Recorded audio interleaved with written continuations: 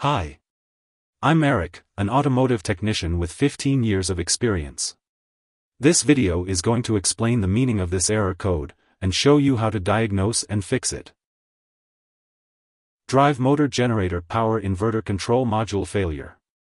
To diagnose this issue, you can use a multimeter to check the voltage output of the drive motor generator power inverter control module. Check for any loose or damaged wiring or connectors.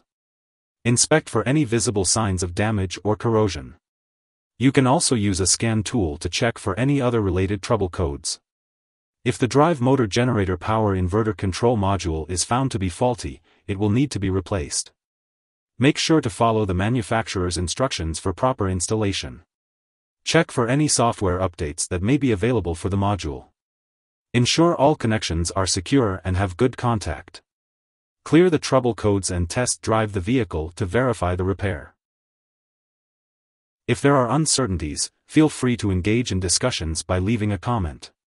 Alternatively, when facing difficulties, it is advisable to seek assistance from a professional auto repair shop and technicians.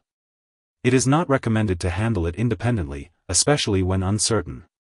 Thanks for watching.